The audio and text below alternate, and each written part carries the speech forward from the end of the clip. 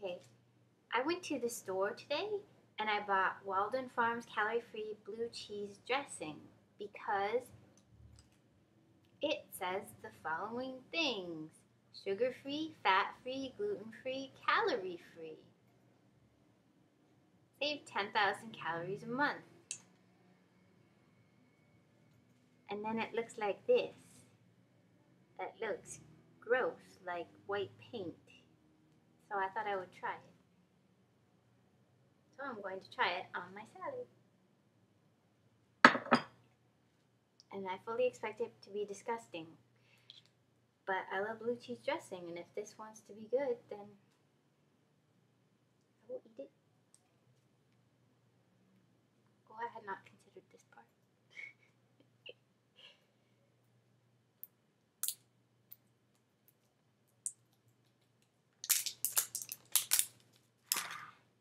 At D'Agostino.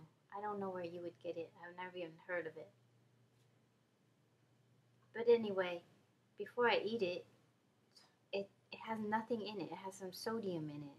But the ingredients, it's vegetarian.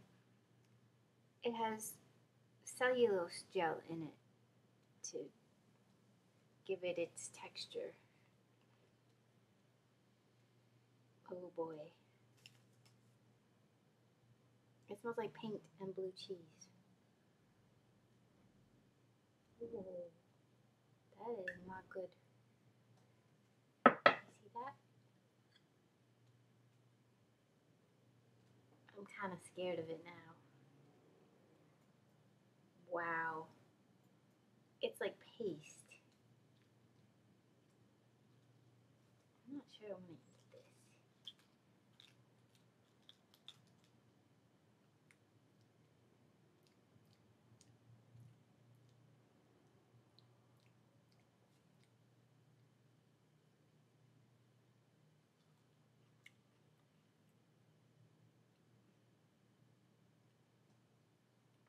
Yeah, okay, no. It does. It tastes like paste or paint or something really bad for you. I was just curious if it was going to taste good or not.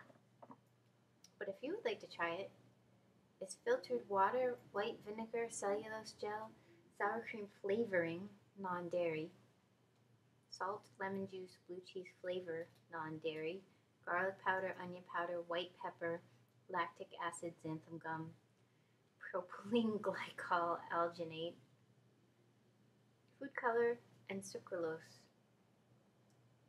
It has no calories, but I'm not sure that's a good thing in this case. I think it has a sodium, and it's absolutely disgusting. I'm going to give it a big